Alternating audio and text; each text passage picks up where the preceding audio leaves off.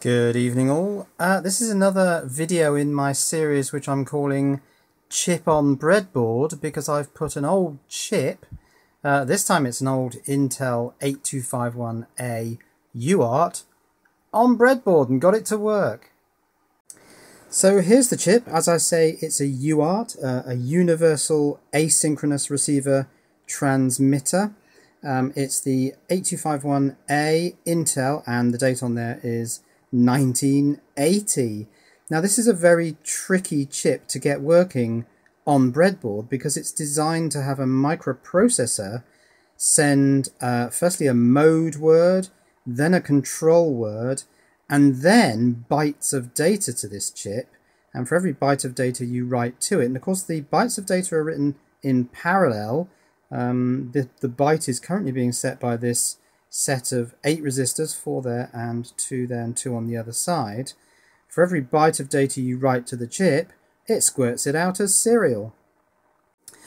And here it is on the oscilloscope. Now I've got 2 traces here. The top one, the yellow one, is the transmit clock, so that's just a square wave, and then the bottom trace, the green trace, is actually the serial data. Now, serial data can at first glance be a little bit tricky to understand.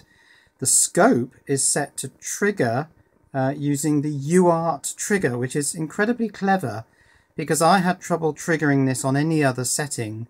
I was trying to do it with falling edge trigger to see this initial falling edge of the start bit, but I just couldn't get it to work reliably. Once I'd set it to the UART trigger, it's locked up absolutely fine. This is a live updating display. It's not static, it's constantly moving, but the UART is transmitting the same byte over and over again. So what do we have? Well, here's the start bit, and the scope is triggering right in the middle of the start bit. Then there's the least significant bit goes out first, so it's 1, 0, 0, 0, 0, and then there are 2 stop bits. Now, that only sounds like 5 bits of data, and in fact, there are only 5 bits of data being sent out because it's very difficult to set this UART up for 8 bits. Now, not convinced about this data byte, this repeating data byte? Well, you don't have to be, because if I press this bus button, I can actually switch on the serial bus analyzer. It doesn't always lock on first time every time, so let me just go to config and I'll just twiddle the bits to 6. No, I'm actually changing the LSB MSB order, and there it is, it's locked on. So it's now doing a serial decode. So you can see that the data is actually this part contained in this widened area here. It's going out least significant bit first, as I say, so it's 1, 0, 0, 0, 0. These are stop bits, and that's the start bit, so you can ignore those. And it's decoding it. The scope is actually decoding this as 0, 0, 0, 0, 1, because it is. It's 0, 0, 0, 0, 1. The least significant bit is transmitted first by the UART. And this data transmission is live. It's actually happening repeatedly, and the serial decode on the scope is also live. So if I change the data pattern on these resistors, we should see the serial data change. So at the moment it's 0, 0, 0, 0, 1. The 2 least significant bits are up the top there. So let's change one of these resistors here, change it from a low to a high, and you can see immediately that what's happened on the scope is it's gone to 00101. So let's just look at that. There's the start bit again, low. Least significant bit first, so it's 10100 and 2 stop bits. So let's put that, well now let's move another resistor. This is the next most significant bit. And what have we now got? We've got 01101. Let's just analyze that again manually. There's the start bit. So reading from the least significant bit first, it's 10110. So 10110. There it is. The scope decodes it for me. It's just totally awesome. Now this UART is transmitting this 5-bit data word repeatedly because of a little bit of circuitry that I've put on. It's actually this transistor here with this resistor, because the UART doesn't automatically transmit the same data over and over again. So what I've had to do is I've had to connect the TX empty line. It's on here somewhere, yeah, there, TX empty. That goes high when the UART has no data. I've fed that through a 10K resistor and a transistor so that every time the transmit buffer is empty, it actually pulses the right line low and writes in data from all these resistors on the data bus so that it retransmits the same byte over and over again. Now if I take out that little transistor re-triggerer, you can see that it is no longer transmitting the data because the right line is not being pulsed low.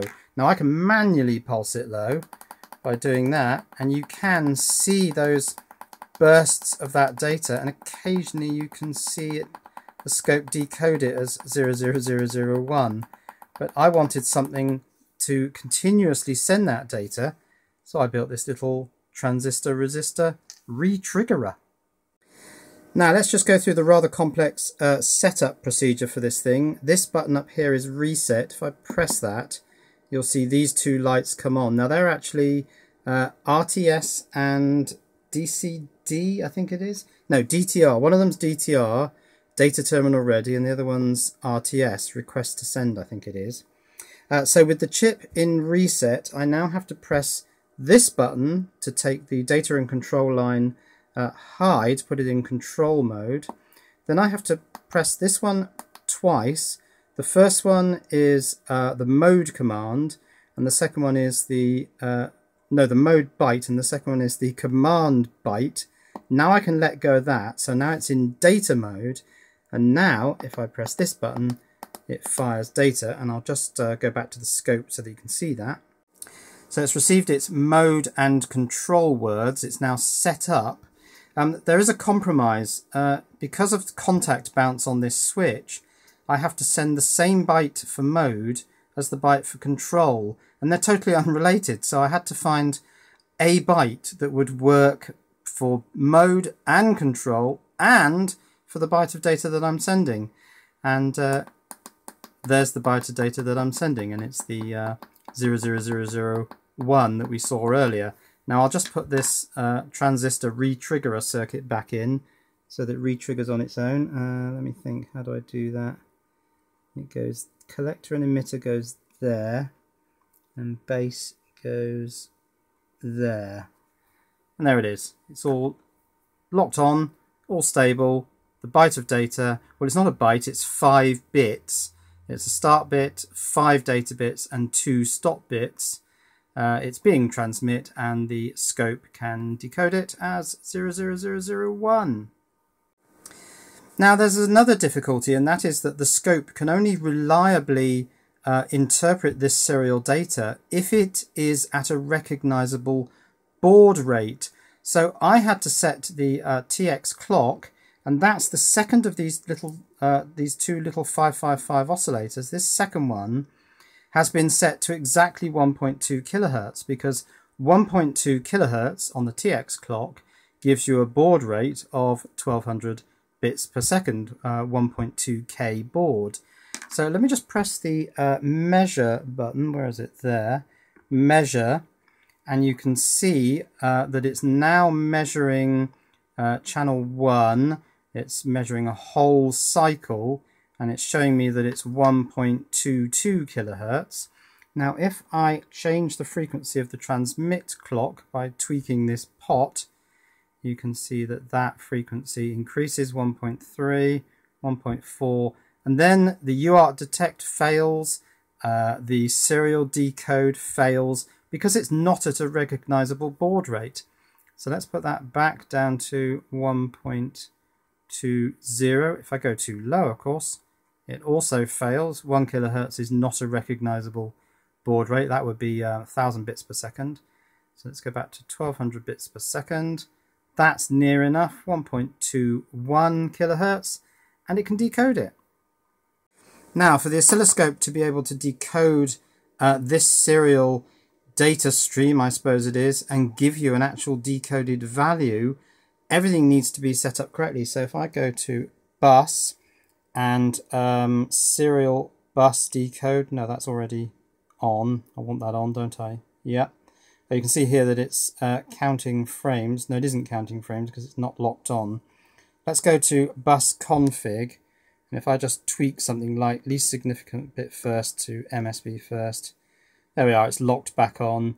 And if I go back, it's now counting frames. So each of these 5-bit words, I suppose they are, you can't really call it a byte if it's 5 bits. It's a repeatingly transmitted word of data, and the scope is counting those words of data as TX frames. There are no RX frames because RX has been routed to, I think I routed it to the external trigger actually, because I didn't want it trying to interpret this clock as received data. So it's counting the transmit frames, and there have been about 6,000 of them so far. But it will only do this reliably if it's set up properly. So in bus config, I have to set number of bits to 5. If it's set to, oh no, I'm adjusting the LSB, MSB there. So if it's number of bits, if it's set to 6, well, it actually still works because it's seeing the first of the 2 stop bits as a data bit. So it's actually seeing it as 1, 0, 0, 0, 0, 1. So it kind of can still interpret it with 6 bits because I've used 2 stop bits. And I had to use 2 stop bits because it was very difficult to set the UART up for 1 stop bit. But anyway, I need 5 data bits. Parity, none. I have no parity. Baud rate I've had to set to 1200 baud. There are lots of different baud rates. None of these other ones, of course, will work because my TX clock is 1.2 kilohertz, so 1200 bits per second. Let's go back. And the other one is the polarity. Is it idle high or idle low? Well, of course, it's idle high because a UART is idling in the high position. The start bit is low, then you get the data bits, and then the stop bits are high. And MSB first, LSB first. Well, in fact, if you put it to MSB first, it just interprets the data the other way around. It sees it as 1, 0, 0, 0, 0 instead of 0, 0, 0, 0, 1. So you can have this either way around. So there's my 1980s UART chip on breadboard, a chip designed to be written to by a microprocessor. I've managed to get it to operate on breadboard with no processor. It was very difficult. This has taken about 5 hours to get to this stage. It required 2 clocks, for example. This second 555 is the TX clock. It's running at pretty much exactly 1.2 kilohertz. The other clock is routed through to the clock pin. Where's that on here? Yeah, there it is, clock. And the only thing it said in the datasheet is that this can be any sort of clock, doesn't need to be synchronized to the transmit clock, but it has to be running at least 30 times faster. So this 555 is running pretty much flat out. I think that's 33 picofarad capacitor on there. So I haven't really gone into any detail on the build of this breadboard circuit and my full analysis of the datasheet, because it did take quite a while to understand exactly how this chip needs to be set up to get it to transmit data. I'm not going to do that in this video, but if there is an interest in, this is a very old chip of course, but if there's an interest generally in sort of UARTs and how serial data transmissions work, then I can, in a future video, go into more detail about this particular chip, how I breadboarded it, how I worked out that it needed these 2 clocks and the transistor re-trigger thing and all these reset, control data and write switches. In a lot more detail if you want, but for the moment, that's my chip on breadboard. Cheerio.